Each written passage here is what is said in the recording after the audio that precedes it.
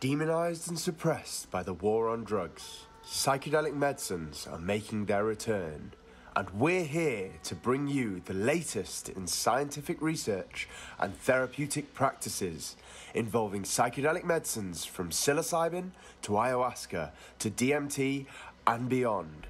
This is the Psychedelic Medicine Podcast.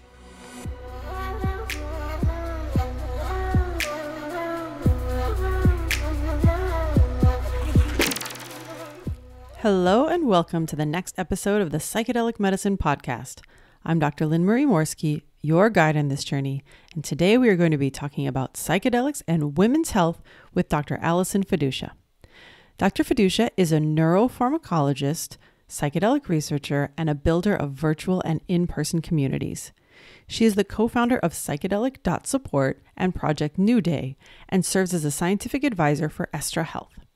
In these roles, Dr. Feduccia facilitates the spreading of evidence-based knowledge, connection to resources, and strategies for individuals to maximize the potential therapeutic benefits of psychedelics through safe and responsible practices. She began researching MDMA in 2004 and has worked on studies of psychedelics and mental health conditions at universities, the NIH, and MAPS. Now, before we get to Dr. Feduccia, and by the way, I will say this in the episode and I'm going to say it again now, this may be just as useful for some of the gentlemen out there. If you are not a woman, please do not immediately turn off. We even have some information, Dr. Feduccia has some information for trans women. So before we get to Dr. Feduccia, just a reminder that the Psychedelic Medicine Podcast is for educational and informational purposes only. Nothing here is to be construed as medical or legal advice. And just a reminder, as always, if you are a clinician and you want to learn more about psychedelics, please join the Psychedelic Medicine Association, where it is our mission to educate you on these very therapies. You can find us at psychedelicmedicineassociation.org. Now, without further ado, thank you so much for joining us today, Allie. It's wonderful to be here. Thanks for having me. I'm really excited about our conversation. There are so many places we can take this, but I'm going to start with a little disclaimer. Gentlemen, if you've made it this far, if you've made it past the title and you're still here, but you're wondering, should I stay here? I'm going to go ahead and just put a shameless plug in for yes, because we're going to be talking about things specific to women's health, but obviously women's health affects more than just women. Do you have a partner who is a woman? This is helpful information that you may want to know. Your daughter, roommates, people in your sphere whose health is important to you. I think this will be applicable. So stick around and hopefully learn some interesting things about this. Now, Allie, you and I were discussing before we started recording that unfortunately this is an under-researched area. Psychedelic research is in its nascency overall, but especially in women's health specific issues. So a lot of what we're going to talk about is speculation and building on what we do know about the research. But if we could, there's lots of areas we could take this with. People have lots of questions about, can it help with everything from PMS to postpartum depression to menopause? So let's start kind of at the beginning, as far as in a woman's cycle. What is the thought about how psychedelics may be able to help somebody with some premenstrual discomfort or PMDD? Yeah, so as you said, there's very little research, if any, that's been looking at these types of questions. But the idea of why there are pharmaceutical companies now looking at developing new compounds or repurposing compounds that we know about to study women's health issues is because there is a lot of interaction between neurotransmitters in the brain, including serotonin, which is primarily responsible for a lot of the effects that we see with psychedelics, that there could be like an interaction with hormone regulation in these neurotransmitter systems. So the idea that there could be modulation happening within the brain or throughout the body with the effects of psychedelics is really interesting.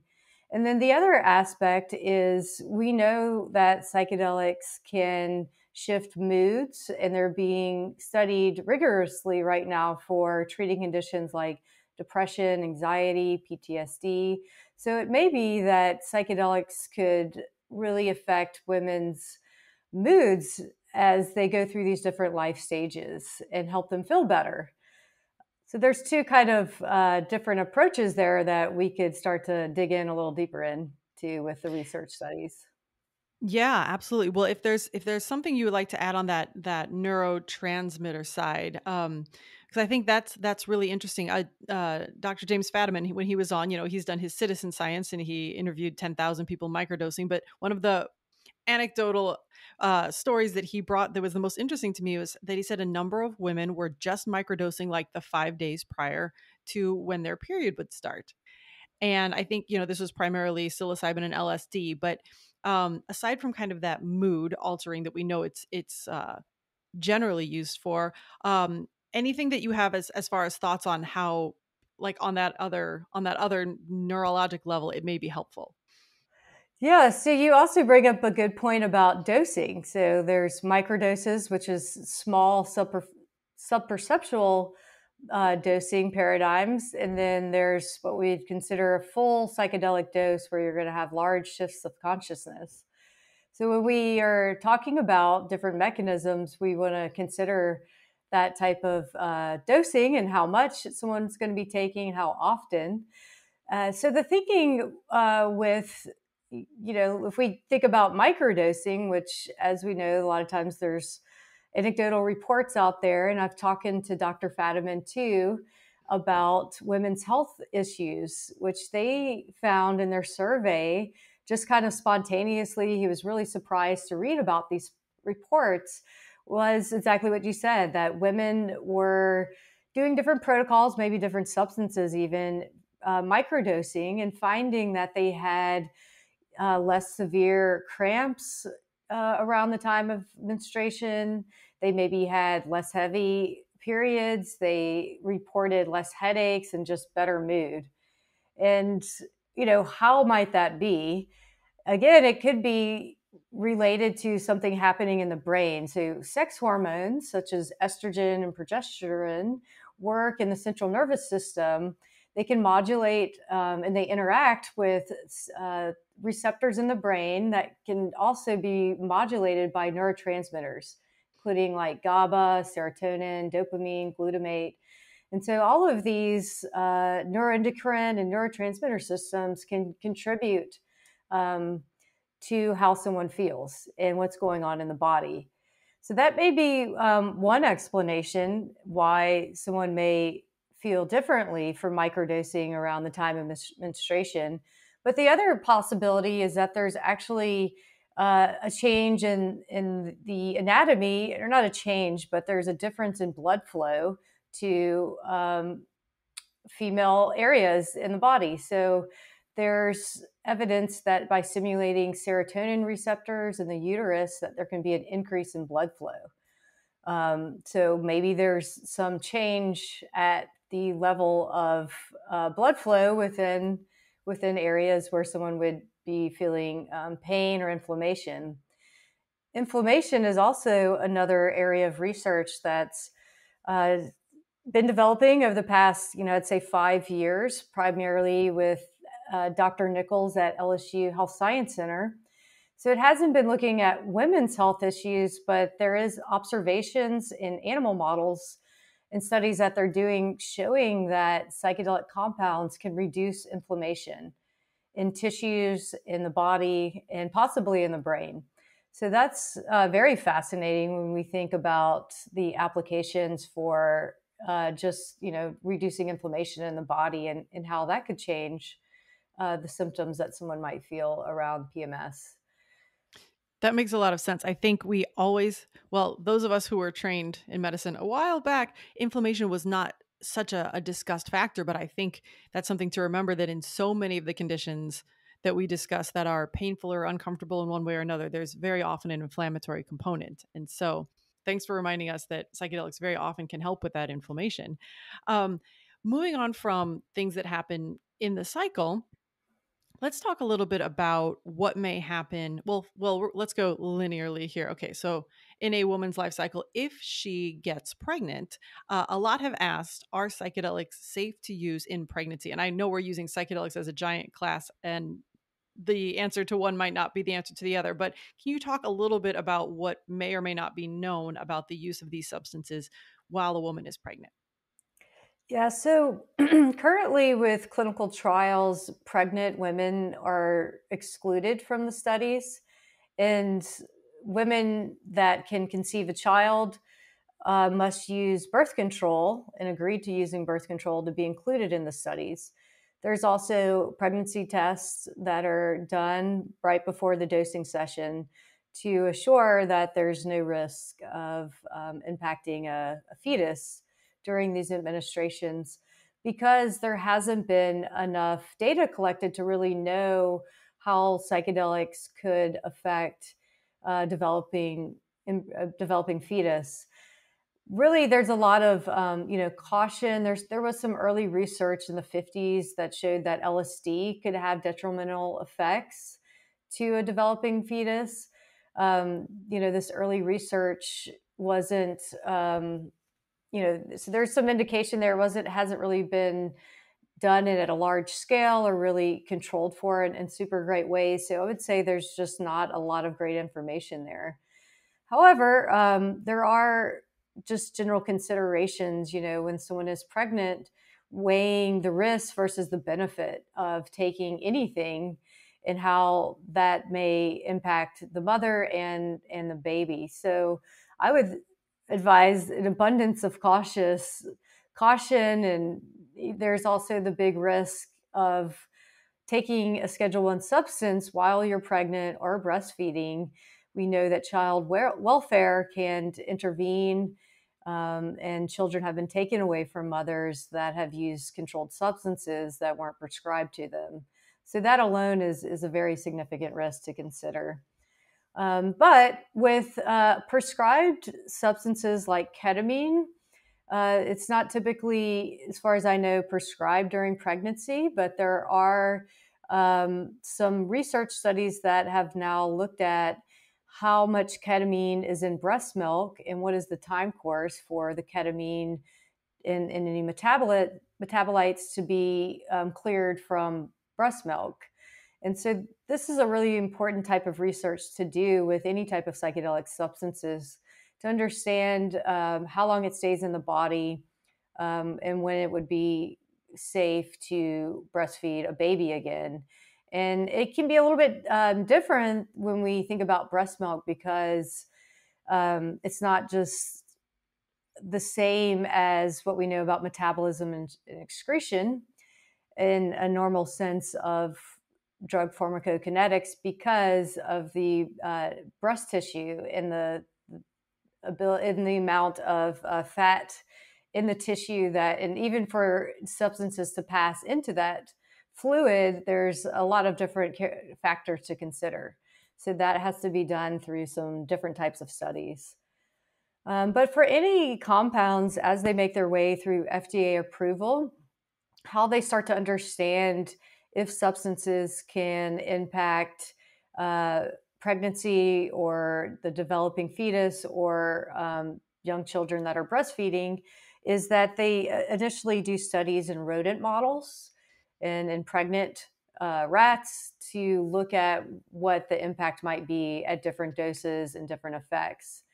So that's where the research generally starts, to get a sense of what's the risk of, trying it first in a small cohort of women, and then from there, building out to larger populations of people. Okay, that's good to know. I was going to ask how they do establish that. So thanks for clarifying that. And something you brought up going back to the trials, that if somebody signs up for a trial, they have to be put on birth control if they weren't previously. That seems like almost an independent factor, like an independent variable in these trials, right? Like, because birth control, we know, can have an effect on mental health one way or another. People react so differently to birth control. So it's interesting that there are some people, and clarify if I'm wrong, that start these studies, and not only are they taking a psychedelic for maybe the first time, but they're also newly on birth control. Yeah, and to clarify that point, I believe it doesn't have to be a hormonal birth control. It could also be another type of barrier contraceptive. If it goes that route, sometimes there's extra criteria that there has to be like 2 barrier methods. So they get very specific with the types of criteria for for what they're asking participants to agree to. Interesting. These are things I had not thought about before. Okay, I like it. So we've covered premenstrual issues, we've covered pregnancy, breastfeeding. Let's talk about an issue that luckily is gaining more attention, but still maybe not necessarily that society has quite the understanding of the severity that can come with it, which is postpartum depression.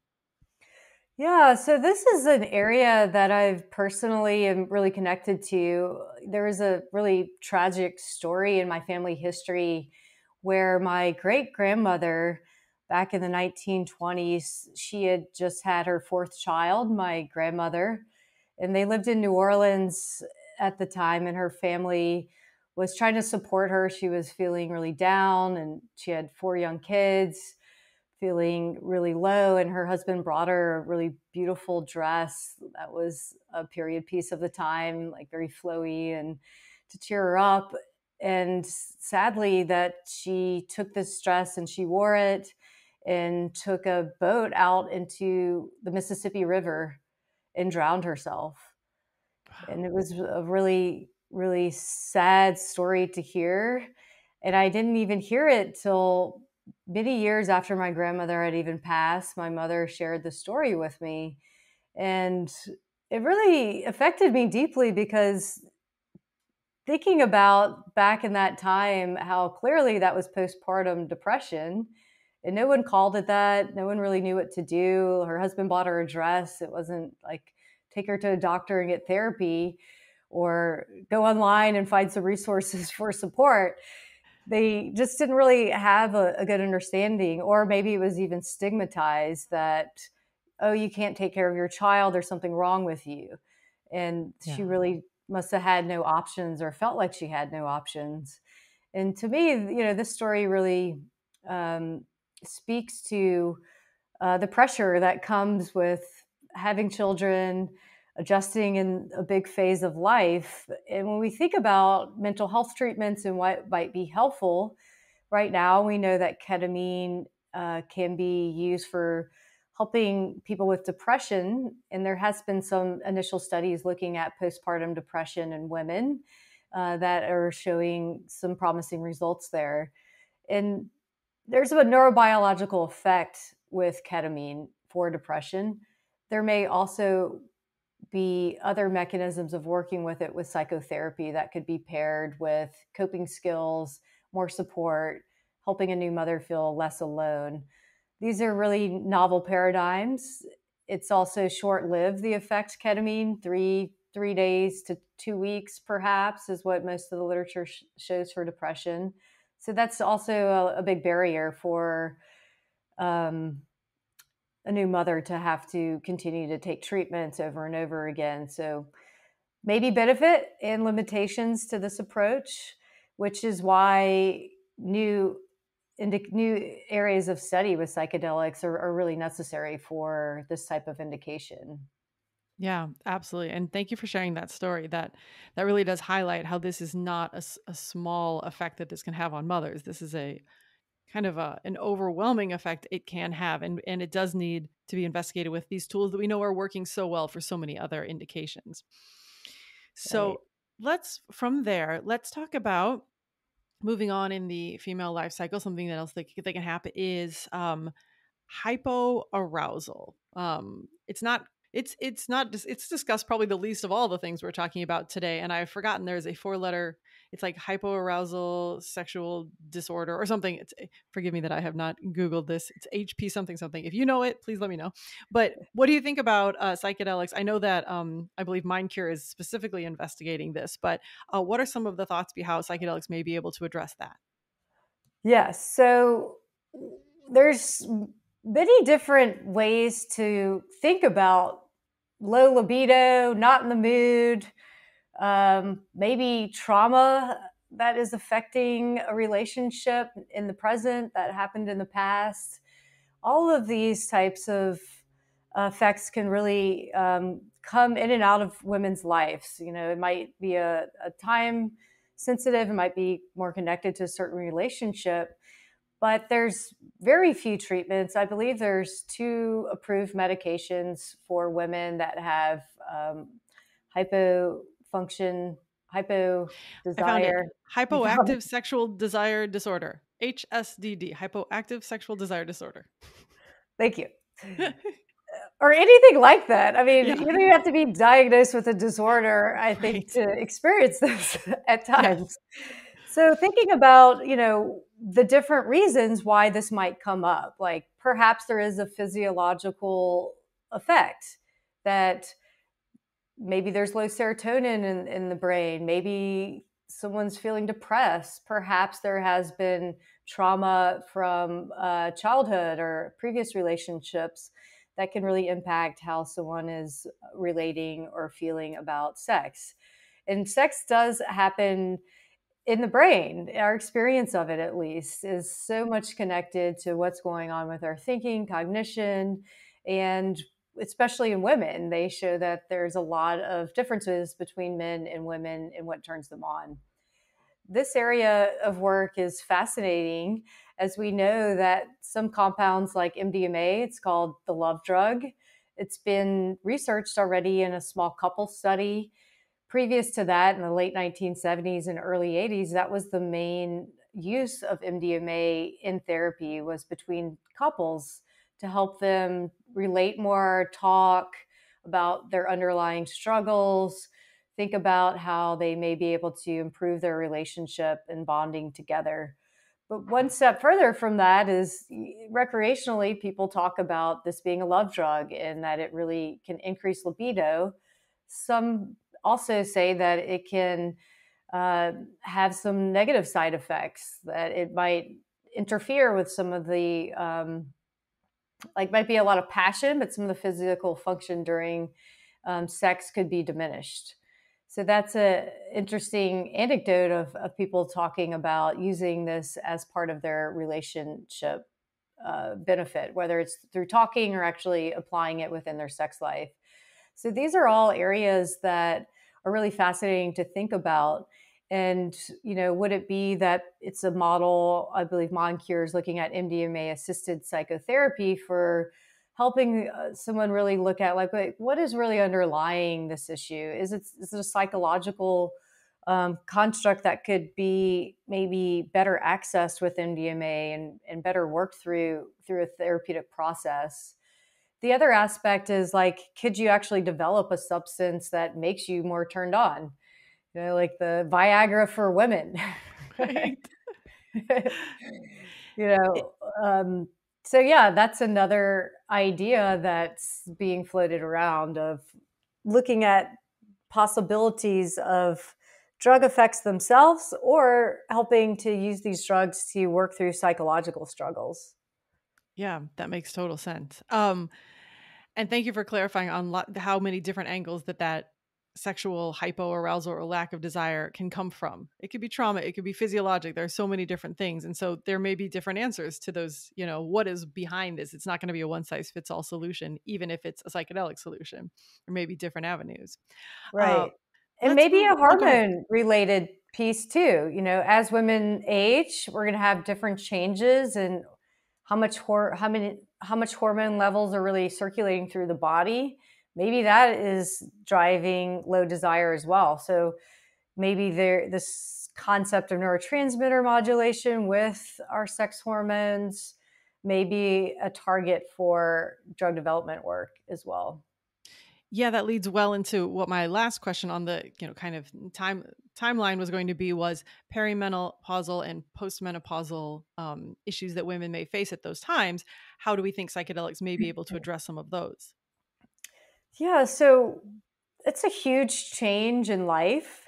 Thinking about your body changing in a major way, existential distress perhaps coming up,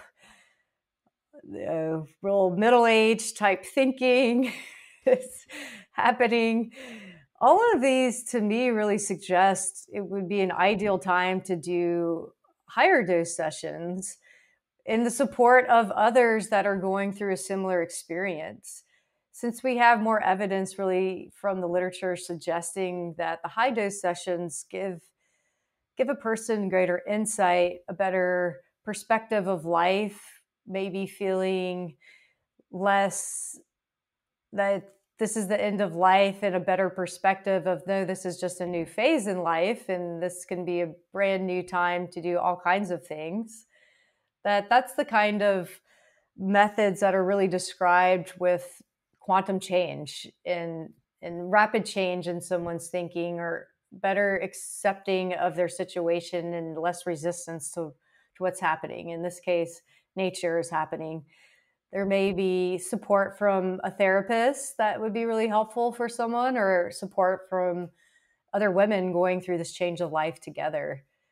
There's also interesting ideas around MDMA regulates body temperature, so it can increase body temperature, which is also a risk of taking MDMA in hot environments where you might be getting a lot of physical activity like dancing. Is often when people have complications with MDMA, it's related to dehydration and overheating, and MDMA is raising the body temperature as well. But this is all to say that perhaps there's a modulation in the hypothalamus with body temperature of drugs that target the serotonin system. And it's actually not known if it's norepinephrine or serotonin that's actually causing this effect of MDMA. But perhaps there could be new drugs discovered through this pathway that would allow for better mitigation of hot flashes that are known to be a big symptom during menopause or approaching menopause. Oh, that will be very interesting and have a huge market, as this is somebody that, something every woman faces at some point. Some do or do not get pregnant, some do or do not have premenstrual issues, but every woman, if they live that long, will go through this change and is affected in probably some way. So I think that it's going to be a very interesting portion of research. Yeah, and I'll also add, this is also pertinent to transgender women who may be using hormones. If this type of modulation on mood or physiological symptoms, this could be really applicable too for helping to really have the body adjust and be more balanced to changes in hormonal fluctuations in the body. Oh, thank you for adding that. That's, yeah, absolutely. And it's something I had not thought about as a use, but thank you. There are some questions here that are some of my favorite in the realm. And again, research is low, anecdotes are higher. But I would love to discuss the effect that, and there's flip sides of this, but the first flip side of it is the effect that psychedelics can have on a women's cycle. I know, many women out there, you might be thinking, oh, I've taken this certain psychedelic and then my period came at a strange time. So if you could talk a little bit about that phenomena. Sure. I would say it's mostly anecdotal, but I have heard of women who have been, say, in an ayahuasca circle together. They talk about their cycle syncing up, maybe their period showing up earlier than expected, or later than expected. I've heard both cases. So what does that suggest and what does that mean? I have no idea really what it could mean, but it kind of probably connects to this idea of maybe being direct effects of serotonin modulation in the uterus, so vasodilation or vasoconstriction, so there's more blood flow. We know that pheromones are related to women's cycles syncing up. I've heard this more in the context of women living together or working together. It takes more time, months perhaps, and then all of a sudden there's like, okay, we're all synced up. How interesting. And there is actual research around that. What would cause this to happen rapidly, say in a weekend? Perhaps there's a greater release of pheromones. Perhaps it's something that we don't understand from a scientific perspective of energies, or pheromones could be the energies in the room. I put quotes around that. Everybody out there, she's air quoting. Yeah. But there are some interesting anthropological topics that have been described by anthropologists about indigenous cultures who have used psychoactive plants in medicines like peyote and ayahuasca. Probably the most well described, or one of the best articles I've read, was from Dr. Sarah Schaefer. And this was talking about her work in the Huichol Indians in observing their use with peyote. What she described was women would use peyote as part of their ceremonies and myths as their culture, but during pregnancy, different stages, and sometimes even to stimulate contractions. If they were having a difficult time in childbirth, or maybe it was not happening, that they would actually use small doses of peyote to invoke contractions. This really speaks to the idea of indigenous knowledge that they came across through their own traditions, that scientifically now it looks like perhaps there's the serotonin regulation in the uterus that would explain that application. They also talked about, Dr. Schaefer, if women's milk wasn't coming in, taking peyote would help that. And perhaps that's related to prolactin. So that's a hormone that will induce release of new milk production. All of this is fascinating, that women in these different cultures have maybe known about these uses for thousands of years, and why we as a Western medical approach to treating women's health with psychedelics potentially in the future for something like this, how we really got to consider where this information came from and how we can attribute and be mindful of reciprocity to these different traditions that probably informed our thinking around how this could be applicable. But again, much caution to just try this based on what's been described in anthropology is much different than how a medical doctor like yourself would recommend certain applications for women, especially around pregnancy and newborns. And we just want to make sure that we're following the good recommendations of doctors and science. I have also, aware of some ayahuasca drinking traditions in the Amazon basin of Peru that have different taboos around women during their menstrual cycle actually sitting in ceremony. So they were not allowed to participate during those times of the month, which I don't know enough about the tradition to really understand why they described it that way, or had those types of requirements. But nonetheless, it just really speaks to how important women's cycles, women's aging, all these different traditions really considered these stages of life in their ceremonial use of psychedelic plants and medicines. Yeah, I appreciate you bringing that up. And what I love was that kind of the retrospective of this is what they were doing, and now with what we know about physiology, perhaps this is why what they did was working. And Mm-hmm. like you were talking about with the peyote. And so what I'm very interested to know, and if somebody wants to write in on Instagram or the on the website, and if you know this, but like if like you were talking about those in Peru who were forbidding drinking ayahuasca during it, was there something that they knew? Was it that, thousands of years, if the first 1,000 years they were doing it while on the cycle and the outcomes were vastly different on the cycle than otherwise, is that what led to that? It'd be very interesting to see if there was some kind of medical basis for that decision, just like there happened to be, even though they wouldn't have known the physiology, but there was a medical basis for why the peyote was helping contractions and was helping the milk letdown as well. Yeah, it would be fascinating to learn more about the cultural basis for these types of rituals or parts of the rituals. I can't say about a totally different line of research that speaks to this idea of how drugs can affect someone differently depending on where they are in their menstrual or just in their cycle.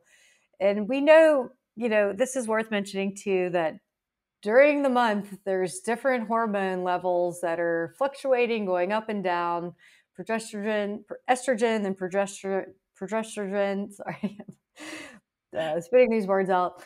But that all of this is to say that there was a study done with women who were using cocaine, and they found that during periods when estrogen is high in the body, that they found cocaine to be more rewarding. And this had an impact on the addiction profile of cocaine, essentially. So that's really interesting to think about, that you might be more susceptible to finding a drug euphoric, or perhaps the opposite, dysphoric, if you're in some place of this hormonal continuum.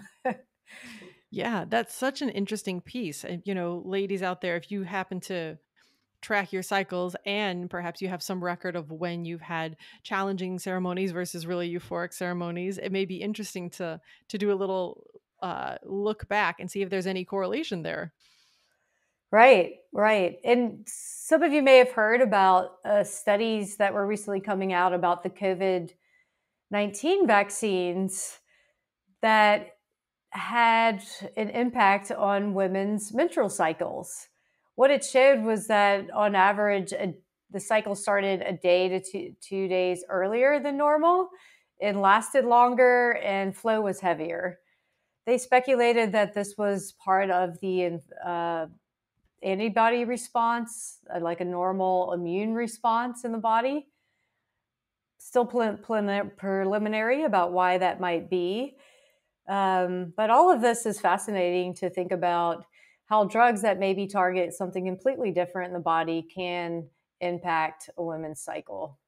Yeah, absolutely. So, and vice versa. So, interesting things, for those who are really into kind of tracking is see how your area of the cycle affects how the psychedelic feels, and then also, was your cycle changed after the psychedelic, and maybe it changes more with something that's seemingly like has a greater overall longer effect on the body, like an ibogaine or ayahuasca compared to ketamine. It'll be interesting to see how those have different effects.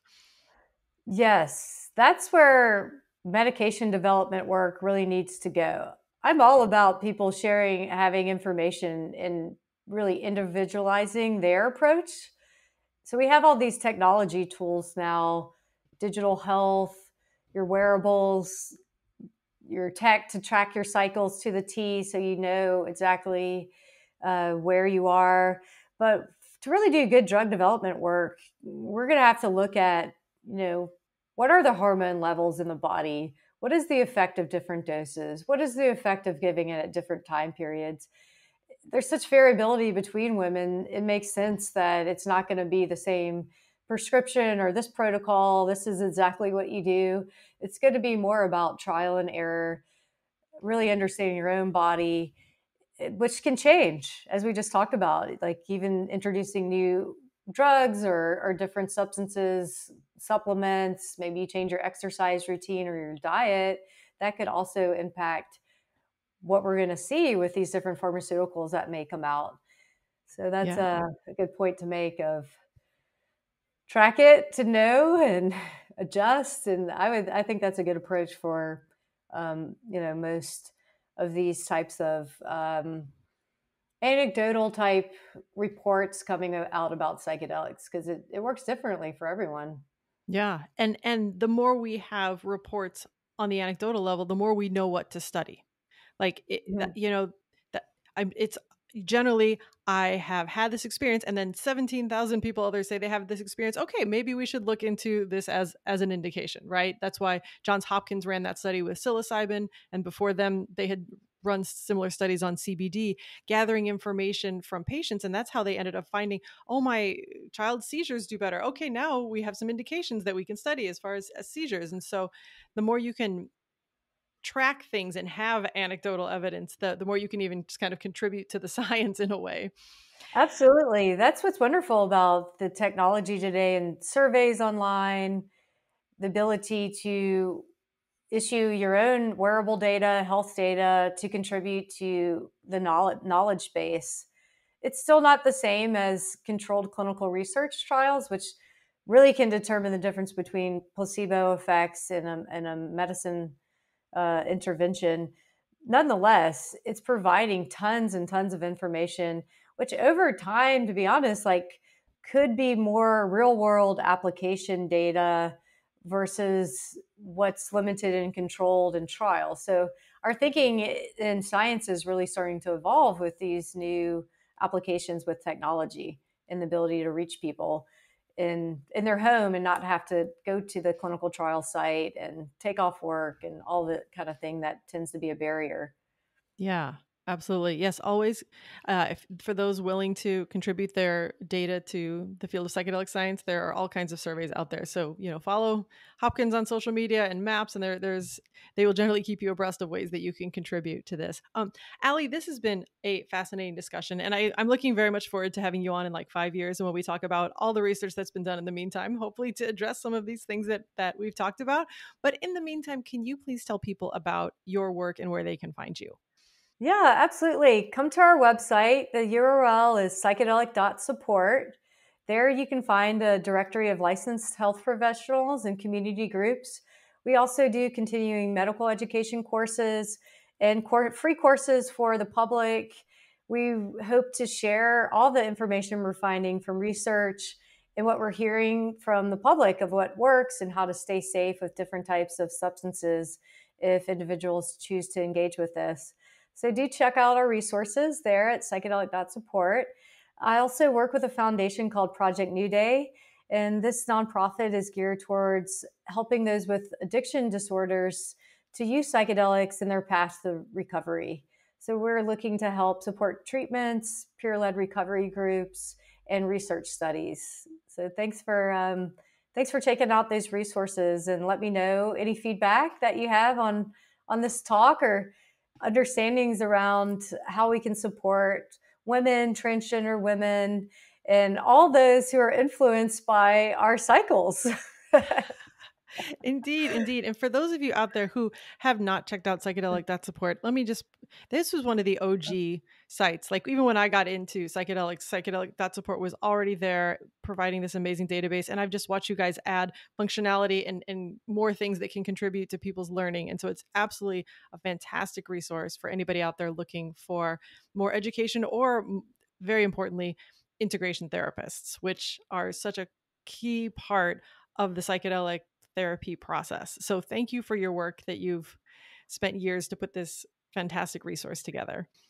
Well, thank you so much for having me on and sharing the good work here. I appreciate it. Well, like I said, we'll be checking back in when there's some more research to talk about. But until that time, for everybody else, we will see you next episode. Thanks so much for listening to the Psychedelic Medicine Podcast.